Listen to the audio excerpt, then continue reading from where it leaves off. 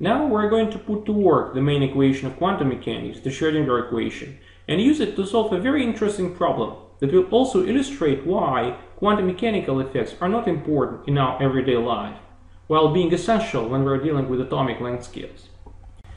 The question that we're going to ask is what happens if we enforce a particle-like solution in our quantum mechanical problem. So basically what it means is that let's postulate that at t equals 0, at an initial moment of time t equals 0, we have the wave function such as this, which is called Gaussian wave packet. And this wave function basically describes a particle which is localized in space around 0. So it's a typical Gaussian around 0. And the spread out of this Gaussian is of order d, which is the parameter of the model. So a here is some coefficient. It's not very important at this stage. Now, the calculation that we are going to present is essentially the evolution of this initial condition with time under the action of the Schrödinger equation. And it's a bit technical question. So for those of you who are not interested in technical details, I would like just to present the final answer so that you can understand the bottom line without going into technicalities. And so the final answer is here. So here we have the wave function as a function of time, modulus of its squared, so which describes essentially the density of particles. And as we will see, this psi squared has the same Gaussian form as the original wave function. But the difference here is that the parameter d, which describes its spreading, it increases with time. And it increases with time as 1 plus t squared over some tau squared, where tau squared is this typical time scale at which the spreading occurs. So if we now look at this dependence of psi squared on x, as time goes by, we will see a more and more uniform density. So eventually it will be almost flat. Now, this basically implies that a particle-like solution, this type of wave packet, is unstable in quantum mechanics. So, but the important thing is the time scale itself at which this spreading occurs. And let us estimate this time scale for two sort of diametrically opposite cases. So one case will be the case of an electron, a microscopic elementary particle with a mass about 10 to minus 27 grams. And let's assume that it's localized on atomic length scales of order 1 angstrom, 10 to minus 8 centimeters. So if we plug in the numbers, what we're going to see is the typical time scale at which the spreading, the localization radius, if you want, of this electron doubles is of the order of 10 minus 16th seconds, which is an extremely short time scale, hardly observable in any experiment. Now, if we take on the contrary a macroscopic object, let's say a typical human being, which is also described by laws of quantum mechanics, so the difference will be quite noticeable. So here, well, the mass, of course, of a macroscopic object here will be around, let's say, 50 kilograms, and let's say we want to be localized on a distance of order 1 centimeter. Now, if we now plug in the numbers into this equation, what we're going to see is that the typical time scale at which sort of quantum delocalization of a human being occurs is of order 10 to plus 30 seconds. So to put this number in perspective, so this is equal to 10 to the 23 years, or 10 to the 13, 10 trillion lifetimes of the universe. So basically, it's a, in some sense, meaningless number. So it's a number which is never relevant in any realistic circumstances. So we shouldn't be worrying too much about being quantum delocalized due to quantum mechanical effects. And if you now look at different time scales for various objects that we're dealing in our everyday lives, we're going to see that essentially for all these objects, even the smallest ones, we can safely say that quantum mechanical effects are completely irrelevant. But the moment we're going to go to fundamental microscopic length scales, is going to change very significantly. Now I'm going to actually derive the main result that I presented in the previous slide, the time evolution of the Gaussian wave packet. And as I mentioned to you, this derivation is a bit on the technical side, so those of you who are not really interested in these technicalities may just skip it towards the end of the lecture, but those who want to actually learn the technical part of quantum mechanics, which is the main part of quantum mechanics, should pay attention and perhaps rederive it on your own. Now, the main element of the solution is the decomposition of the the initial condition of this wave packet into the plane waves. So plane waves are presented here. So sort of as a motivation as to why we want to do something like this, we should recall that the Schrödinger equation was deduced or derived almost by construction to describe waves rather than particles. So the initial condition that we have chosen is in some sense an arbitrary function. So there's absolutely no reason why it would be a convenient solution to anything. So while the plane waves are indeed these solutions, and so by decomposing this function or any initial condition for this matter into these plane waves, we actually simplify things a lot, as we will see later.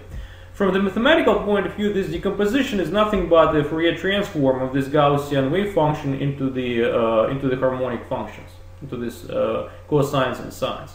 And we know very well how to do this decomposition, but before we go to it, so I would like to remind you the following identity for a Gaussian integral, which actually we're going to use at least 3 times in this derivation in different contexts. So if we have an exponential of a quadratic function with some coefficients alpha and beta here, so the integral from -infinity to +infinity is well known, and it's given by this equation. So we're going to just use it later on. Now, the reason it's relevant at this stage of the derivation is because the Fourier transform, or in other words, these Fourier harmonics, which in the context of quantum mechanics are called wave function in the momentum space, are determined exactly by this type of a Gaussian integral. Because what we have to do in order to determine this phi of p, we have to evaluate the integral of this exponential e to the power minus x squared or 2d squared with this e to the power minus I over h bar px. And if we look at this integral, so and compare it with this Gaussian expression, we will see that alpha here is equal to 1 over 2 d squared, and beta is equal to minus I h bar p.